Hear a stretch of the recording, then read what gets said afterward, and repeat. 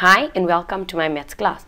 Today we're going to do the drawing of a parabola again, but notice that the parabola equation is different. Now, this parabola equation is y is equal to ax squared plus bx plus c, which you know as a quadratic equation. When you're drawing this parabola, it still works that if a is positive, I am happy, and if a is negative, I am sad. Then your turning points. Now this is slightly different. Your turning points is no more a coordinate that you can just pull out from the equation. Your turning points is x is equal to minus b over 2a. When you get that answer, you'll substitute the answer into the original and you will get y. So to get x, we're going to say minus b over 2a, and to get y, we're going to substitute the answer into the original. So we're going to take this and we're going to substitute it into the original. Number 2 and 3 is exactly the same. X-intercept, y-intercept. And then you're going to draw. Now, let us start with the turning points. The turning points is x is equal to minus b over 2a. In solving for x, under the section quadratic equations, we had done where you would use the formula, the quadratic formula, which was minus b plus minus the root of b squared minus 4ac over 2a, where we would have used this formula. Now look at this, minus b over 2a is exactly the same that we're using. And like how we get a, b and c from the quadratic equation, it's exactly the same way that we get a, b and c in the graphs. So what is my b? My b is minus 3. So I'm going to have minus 3 all over 2 into 2. So x is equal to minus 3 over 2 times 2. Therefore, x is equal to 3 over 4. That is my x value. How do I get my y value?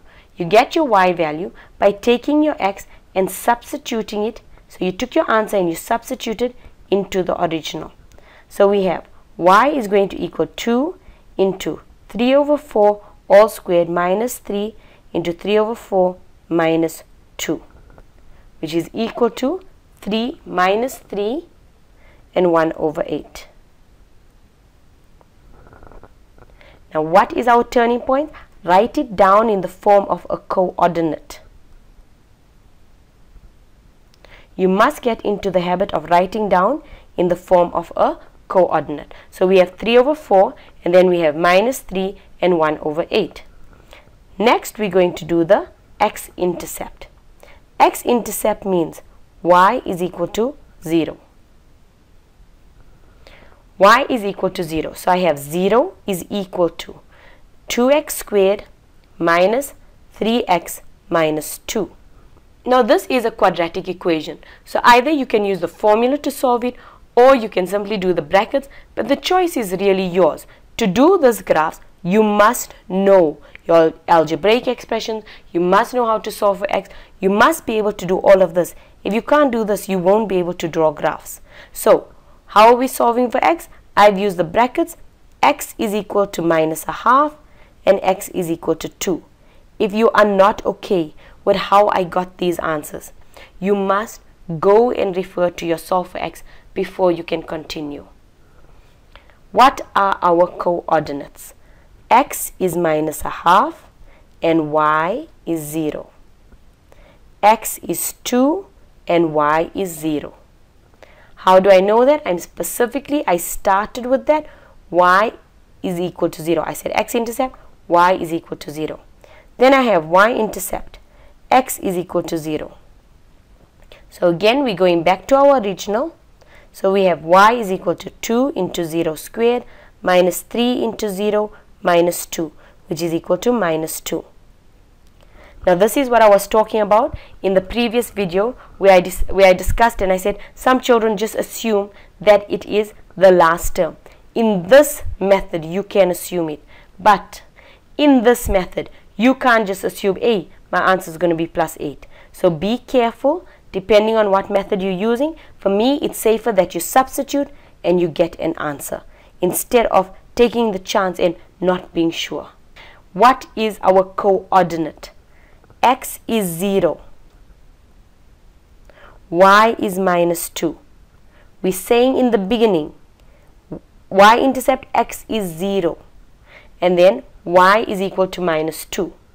What are our coordinates?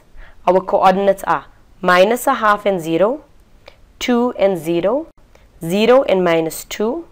And our turning point was 3/4 and minus 3 and 1/8. We also know from the question that it is a positive, which means that I am a happy graph. Okay. Alright, now how do we draw this? Now 3/4, if we have our 1 here, 3/4 is just before your 1. And then we have minus 3 and 8. So if minus 3 is here, then it's just after that. So where are we meeting? We're meeting at that point.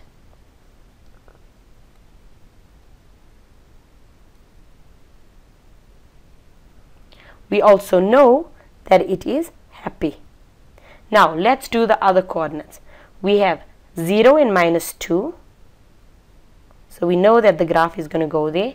And we have minus a half and 0, and we have 2 and 0.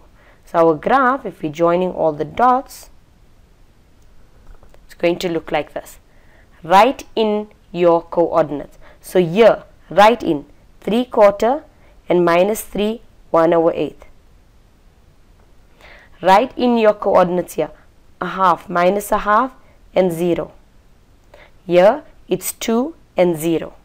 At this point, it's 0 and minus 2. Now that seems like silly things to do.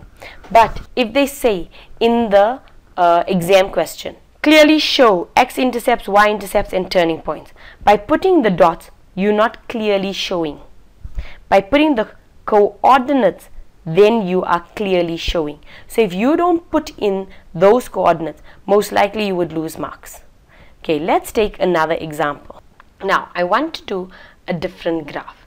It is also a parabola, but you must look at what happens when we do the x-intercept. Now you know it's a sad face, so it's a negative, meaning it's a sad face. From our turning points, we know that it's going to be minus 2 and minus 4. Now we know it's minus 2 because we've got x minus p all squared is standard. So this is minus minus 2. So the x and the minus, leaving us with p is equal to minus 2. Right, now look at your x-intercept. The first one was turning points. We know that it's a sad face. If I do x-intercept, I'm going to have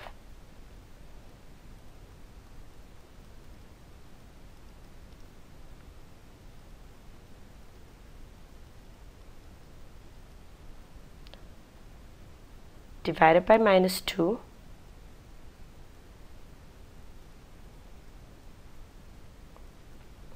Now you know if I root this, it is non-real.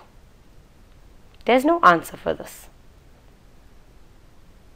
What if I did y-intercept? This was x-intercept. Let's do y-intercept. When I do y-intercept, x is 0. So I've got minus 2 into 0 plus 2 all squared minus 4, giving me minus 12. So my coordinate is 0 and minus 12. Alright, now let us plot the graph. We have minus 2 and minus 4. My turning points is minus 2 and minus 4. And then we know that it is a sad face. I'm crossing over 0 and minus 12. Now look at this graph. It is obvious that my x-intercept is non-real because my graph is not even crossing my x-intercept line. So sometimes when you're doing the equation, then you end up with a non-real answer, or you see, hey, but the calculator is not working. Sometimes it's a trick. Look at the graph and see, can I still draw the graph if I don't have x values? Or should I have x values with the information that I already have? Thank you for watching.